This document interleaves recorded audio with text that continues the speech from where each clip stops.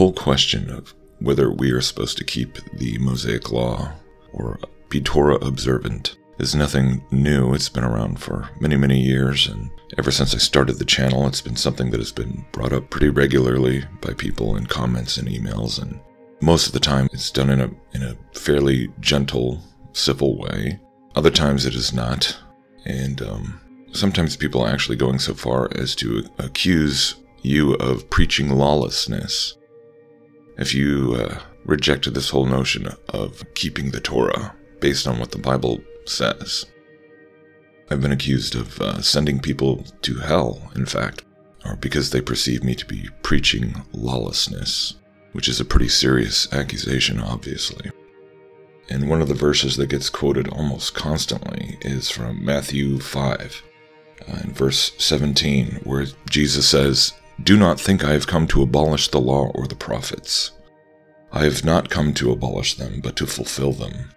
For I tell you truly, until heaven and earth pass away, not a single jot, not a stroke of a pen will disappear from the law until everything is accomplished. So then, whoever breaks one of the least of these commandments and teaches others to do likewise will be called least in the kingdom of heaven. But whoever practices and teaches them will be called great in the kingdom of heaven. For I tell you that unless your righteousness exceeds that of the scribes and Pharisees, you will never enter the kingdom of heaven." Sometimes they'll quote those last two verses, 19 and 20, but sometimes not.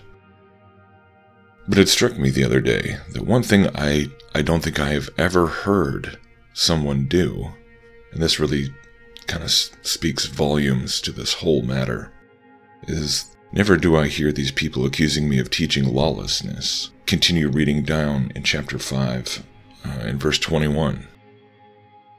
"You have heard that it was said to the ancients, 'Do not murder, and anyone who murders will be subject to judgment.' But I tell you that anyone who is angry with his brother will be subject to judgment. Again, anyone who says to his brother, 'Raca,' will be subject to the Sanhedrin. But anyone who says, 'You fool,' will be subject to the fire of hell." So he's talking about one of the 10 commandments there, right? "Thou shalt not murder." And then he touches on another one in verse 27. "You have heard that it was said, 'Do not commit adultery.' But I tell you that anyone who looks at a woman to lust after her has already committed adultery with her in his heart. If your right eye causes you to sin, gouge it out and throw it away. It is better to lose one part of your body than for your whole body to be thrown into hell. And if your right hand causes you to sin, cut it off and throw it away. It is better for you to lose one part of your body than your whole body to depart in hell." So when it comes to this whole accusation that I know many, many people are coming to believe, because I hear them saying this, and this is what is just extremely disturbing and troubling. They really believe that by observing Torah, that is the definition of obedience to God, to keep His law. And look what it just said there in Matthew 5. "Do not think that I have come to abolish the law or the prophets. I have not come to abolish them, but to fulfill them." And of course it is that matter of what Jesus meant by "came to fulfill them" that is at the core of the entire matter. And so what those of us who are not observing Torah, who are not trying to observe the Mosaic law, observe, if I make nothing else clear in this video, that this accusation that this is a call to lawlessness is absolutely absurd and rather insane, actually, because of what Jesus himself clearly says and what he explains by what he means to fulfill the law. And when you look down at 21 and 27, Jesus did not do away with murder. You see that he's expanding. He's expanding the true essence of what the law is all about. That murder is not just about killing another human being physically, but that the root of murder is anger against your brother. That is really the essence of murder. That's the heart of the matter. So that's great if you think you can accomplish not physically killing somebody in your whole life. Well, and you think you've got that one down. But the way Jesus expands it is that it goes so far beyond that. To every careless word, every hateful thing that you might say to somebody is just as serious in the eyes of God. So that's not lawlessness. That's actually expounding the law to such a greater degree, to where it penetrates into your heart and your thoughts and your word and every action you do. It takes the concept of obedience and just makes it vastly more all-encompassing. And it's the same thing with adultery. And it just really struck me the other day that when you get attacked by these people who want to accuse you of lawlessness, preaching lawlessness, as if that's what they're really so fired up about. Lawlessness being sin, right? And if the whole motive is really because you're just so passionate about obedience to God and ridding yourself from sin. It's funny that the topics that always come up are things like, worshiping on Saturday, or observing the Sabbath, or the dietary laws, things like this. I can't think of a single time, ever, where somebody who was trying to keep me that we are still under the Mosaic law, that we are still called to observe Torah, that they were ever concerned with something like eradicating lust from your heart, your mind, and life. I'm not saying nobody understands that, but you don't hear people emphasizing that. That's not the first thing. That's not what they're coming at you with. That's not what they're so concerned about. I mean, Jesus is so concerned about it that he's talking about cutting off your hand or gouging out your eye. Because those are just, parts of your body that are going to die anyways. Obviously, we all know he's not commanding us to gouge out our eyes. But he's making a very powerful, serious point about how the root of sin is inward. And when you get to the point of actually committing adultery with another person, you're only acting out the lustful desire that was already kindled within you. And that's where the law of God has to penetrate. And you have to become obedient to God in your heart level first. Which is what the whole thing is about, what the whole gospel is about, what the whole understanding of the spirit of the law versus the letter of the law is all about. And the Bible talks about this at such length. It is really astounding that so many people seem to just have no comprehension of it, and they want to quote verses like, Matthew 5. As if people like myself and so many others have never read that. And so the letter of the law versus the spirit of the law. If you do not understand that difference, then you don't understand the gospel. And you don't know why Jesus came. You don't know what he did on the cross. That's why this whole Torah observance issue, Torah keeping, is so serious and so deceptive. Because it really comes down to distorting the gospel. I recently engaged in an exchange with an individual about the whole issue of circumcision. One of the topics that comes up with this whole matter of the spirit of the law versus the letter of the law is the topic of circumcision, for obvious reasons. Circumcision was the first commandment given to Abraham, right, as a sign that he and his household would be devoted to God, right? And so circumcision was so terribly, terribly important to the Jews. So when anyone tries to talk about being called to keep the Mosaic law, you can't remove circumcision from it because it came before Moses. It was kind of the singular iconic thing, the singular sign for those who were supposed to be dedicated to God and who obeyed his commandments, right? It was kind of like wearing a t-shirt, so it's a sign. It's kind of like if you put on a t-shirt that says, I serve God, or I obey God, I follow God. Except a t-shirt is rather easy to put on, whereas circumcision was a little bit more of a commitment, let's put it that way, right? A little bit more sensitive. It's not something you do lightly. It's easy to put on a t-shirt and take it off, or whatever. People would probably be a lot less compelled to just casually put on the circumcision t-shirt. And that may seem like a weird analogy, but I think it makes a lot of sense when you really look at what it says in Romans 2, talking about circumcision. For circumcision benefits you if you observe the law, but if you are a lawbreaker, your circumcision has become uncircumcision. Therefore, if an uncircumcised man keeps the law's requirements, will his uncircumcision not be counted as circumcision?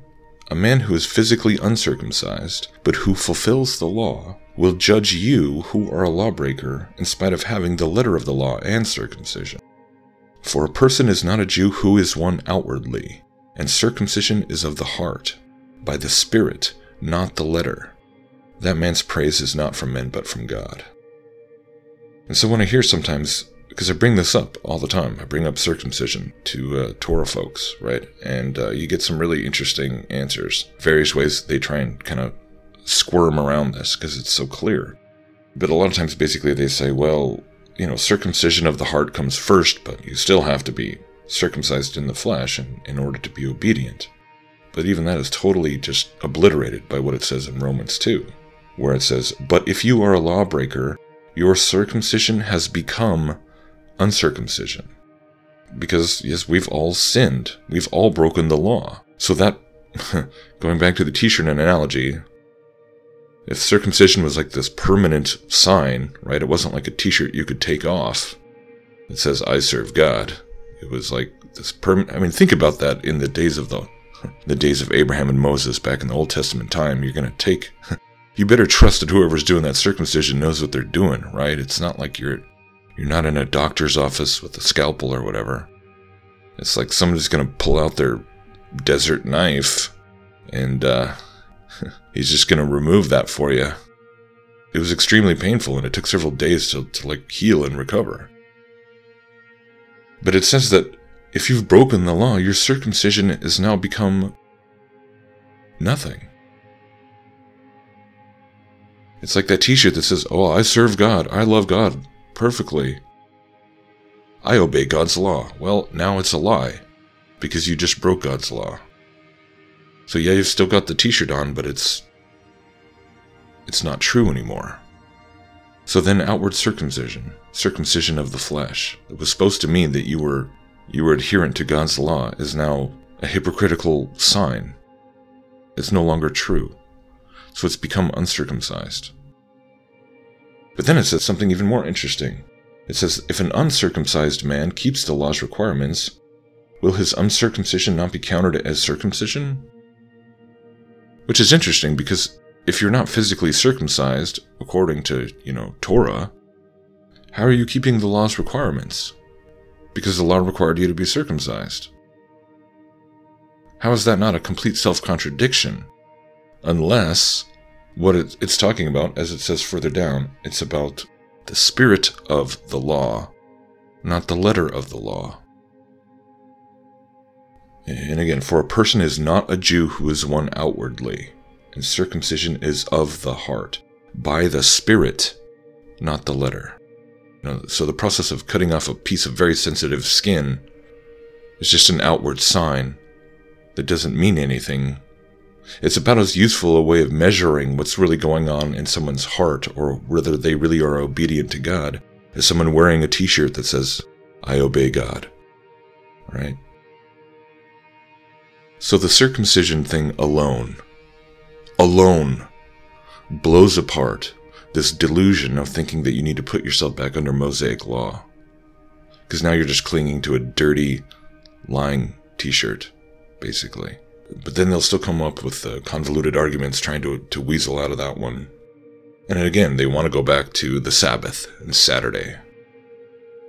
They want to go back to the Sabbath, keeping the Sabbath. And they'll say, well, just because we understand that Jesus is our Sabbath, well, some of them will, because this is precisely what it says in Hebrews, that he is our Sabbath rest. His finished work is the ultimate fulfillment of the prophetic picture that God laid out in Genesis with the 7 days of creation, where he rested on the seventh day. Jesus is that permanent seventh day completed rest. His work, his perfect sinless life, his perfect sacrificial death, his resurrection, his sitting at the right hand of the Father right now. He is our hope. He is our rest.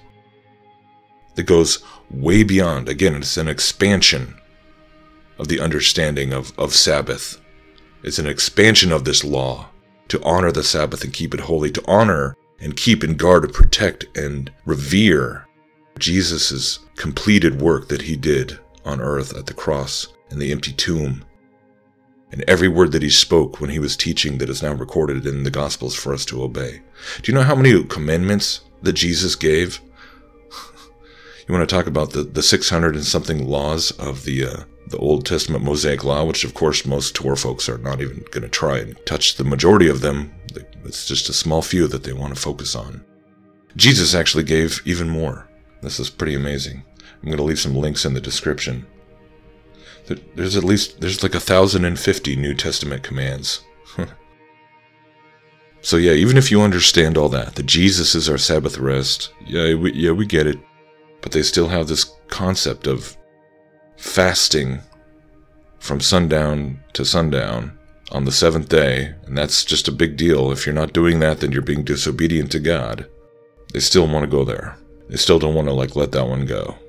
And so to that whole matter, this whole matter of what it means, because really that whole topic of what does it mean to keep the Sabbath, if you're even talking about a day, if you're even talking about an observance, what does it mean to keep this, to observe the Sabbath? You know, it's essentially a day of rest, a day of fasting, where you don't work, you don't cook, you don't run around doing stuff. It's just supposed to be a day. It's a day of fasting, right?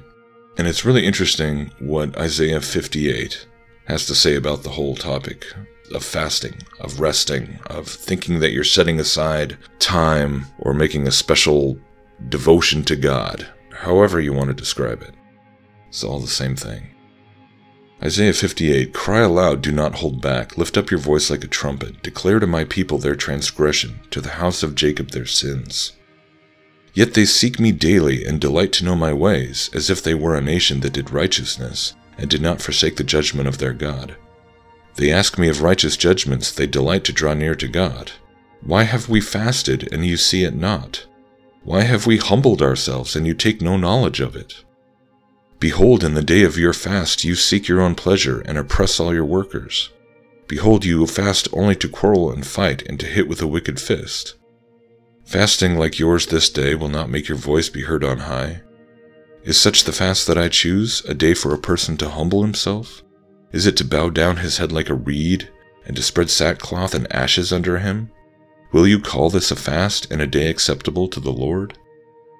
Is not this the fast I choose, to loose the bonds of wickedness, to undo the strap of the yoke, to let the oppressed go free, and to break every yoke? Is it not to share your bread with the hungry, and bring the homeless poor into your house? And when you see the naked, to cover him, and to not hide yourself from your own flesh? Then shall your light break forth like the dawn, and your healing shall spring up speedily. Your righteousness shall go before you, and the glory of the Lord shall be your rear guard. Then you shall call, and the Lord will answer. Then you shall cry and say, Here I am. If you take away the yoke from your midst, the pointing of the finger and speaking wickedness, if you pour out yourself for the hungry and satisfy the desire of the afflicted, then shall your light rise in the darkness, and your gloom be as the noonday. And the Lord will guide you continually, and satisfy your desire in scorched places, and make your bones strong. And you shall be like a watered garden, like a spring of water, whose waters do not fall. Your ancient ruins shall be rebuilt. You shall raise up the foundations of many generations. You shall be called the repairer of the breach, the restorer of streets to dwell in, if you turn back your foot from the Sabbath, from doing your pleasure on my holy day, and call the Sabbath a delight, and the holy day of the Lord honorable. If you honor it, not going your own ways, or seeking your own pleasure, or talking idly, then you shall delight in the Lord. I will make you ride on the heights of the earth. I will feed you with the heritage of Jacob your father, for the mouth of the Lord has spoken. So here's another question, just to be blunt. Why are people so upset about people gathering on the wrong day? Oh, you're gathering on Sunday, I'm gathering on Saturday, so therefore, if you're singing praises to God, and I'm singing praises to God, you got the wrong day. I actually had a woman leave a comment the other day, saying that if you worship on Sunday, that Lucifer gets the credit for your praise. You're actually worshiping Lucifer. Which absolutely blows my mind, how twisted that kind of thinking is. Like how far off the rails people are going. Do they actually believe that? That is the epitome of legalistic deception. Because do you not see If the only critique is that you're doing it on the wrong day, even if I'm not gathered with anyone on Sunday, even if I'm just by myself at home, as I often am, if I say a prayer or sing a song of praise in my heart, or say one uplifting word about God to anyone that points to Him, I'm actually worshiping Satan. So basically, one day out of the week, you can't even say one positive thing about God. Otherwise, you're actually worshiping Satan. Do you not see the problem? Do you not see the pit that you're falling into? That it's just ridiculous. But no, you're all focused about the wrong day. You're fasting on the wrong day. You're worshiping on the wrong day. You're honoring the wrong day. No. God isn't talking about the day. He's talking about what are you doing? What's going on in your heart? Your fasting should be about feeding the hungry, bringing the homeless and the poor into your house, covering the naked, loosing the bonds of wickedness, letting the oppressed go free. That's worship. Sitting around and putting ash on your face and looking somber or fixating on what you're not doing outwardly completely misses the spirit of the law. You're only trying to observe it. You're not trying to let it penetrate the way you live and the way you think and the way you go out and treat other people. Because guess what? If you're going out and feeding the hungry, that's work, right? You can't do that if you're just sitting in your house. So if you're all gung-ho about the Sabbath, why aren't you out there telling people to go feed the hungry on the Sabbath, on Saturdays? If that's what it's all about, if it's all about Saturday, you're just going to go inside and be so glad that you're not worshiping on Sunday, so glad that you're being obedient. It's about serving and loving others. And guess what? You can do that on more than just Saturday. Wow, that's the whole point. That's the whole point. The spirit of the law. Because honestly, and this is, I know people aren't going to want to hear this, but the whole reason why people are attracted to observing things like a ritualistic Saturday Sabbath, because that's easy, right? That's terribly damn easy to just come up with some sort of regimen of, for this whole day, we're just going to do this, and it's not on Sunday. But what Jesus says in Matthew 5 about not even letting lust or anger in your heart, that's a whole nother level of obedience to the law. It's a whole nother level. And there's a reason you don't hear people emphasizing the part in the same chapter. They'll quote Matthew 5:17 at you all day long. And they never make it down to 21 and 27. I wonder why. Because it completely blows apart this whole delusional idea that you're being obedient just because you do outward things. The issue of obedience is in the heart. Circumcision, that's what circumcision of the heart means. It means you have been renewed from within by the Spirit of Christ through faith. And now you're going back to outward things. You're going back to elementary observances. We are not called to observe the law, because you can only observe something outwardly. Outward things, outward rituals. You're just putting on t-shirts. T-shirts of self-righteousness, of outward obedience. Rather than stepping forward in faith and clothing yourself in the righteousness of Christ, where His obedience, His perfect sinless life is the only way that we can even conceive of having the audacity to think that we could be obedient to God's perfect law on a heart level. The whole point of the Mosaic law is they couldn't even do it on the outward level. And so this whole notion of lawlessness, that the rejection of this Torah-keeping idea is preaching lawlessness, it is the absolute opposite. If anything, people are running to Torah observance because they are running from the true call to obedience. The true call to let the Word of God and the Spirit of God have control over every part of your life, every day of the week, every thought that you think, every word that you say, every situation that you find yourself in, every person that you come across who might need to be ministered to. Jesus says if somebody asks, give. If they tell you to go 1 mile, you go 2. If they ask for your coat, you give them your cloak as well. It's obedience. So yeah. Lawlessness. I'll just close by reading 2 Corinthians 4.